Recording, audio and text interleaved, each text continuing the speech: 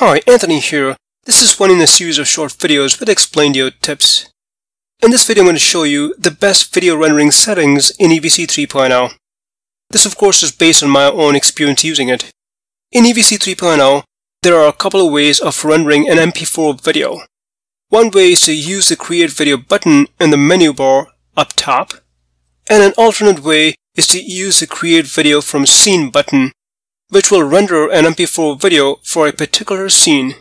So once you click on that button, you will see this dialog box pop up, and these are the settings that I want to highlight: the video size, video quality, and export speed. For video size, if you're uploading your video to the web, 1280 by 720p is fine.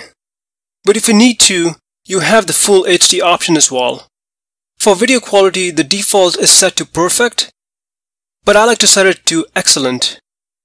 And for the export speed, the default is set to fastest, but I like to set it to stable. So there you have it. These settings should help render better quality of MP4 videos, especially the settings for video quality and export speed.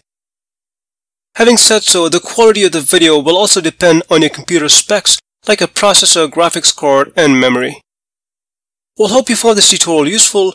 Look for more short videos on Explaindio tips, and thanks for watching.